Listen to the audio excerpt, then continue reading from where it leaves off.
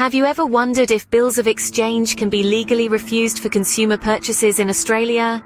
The answer, intriguingly, is no. The Australian law, through a series of acts, establishes bills of exchange as a legitimate and legally valid form of money and currency that must be accepted for payments and purchases.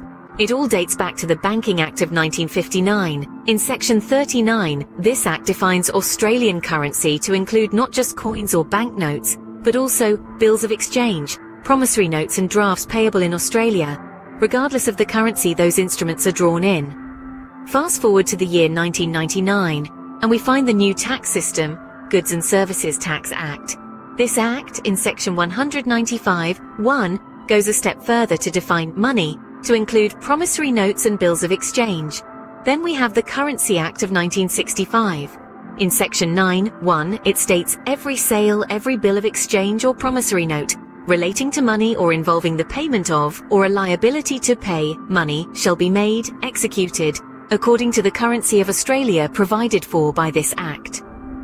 These acts, by classifying bills of exchange as part of the statutory meanings of Australian currency and money, mandate that bills of exchange must be treated as legitimate and lawful monetary instruments equivalent to cash currency.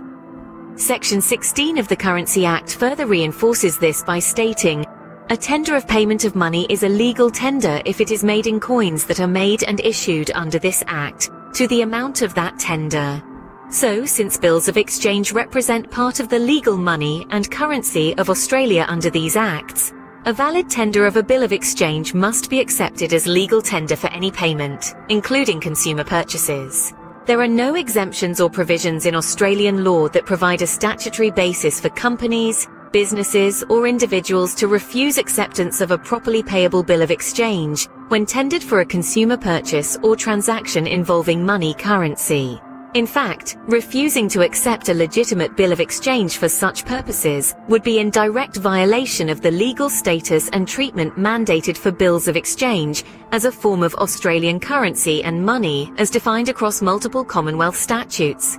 In summation, the Banking Act, Tax Act and Currency Act unequivocally establish bills of exchange as part of Australian money and currency that must be accepted as legal tender, leaving no grounds to refuse them for consumer purchases or satisfaction of any monetary payment obligation under statute. So next time you think of bills of exchange, remember, they hold as much legal weight as any other form of Australian currency.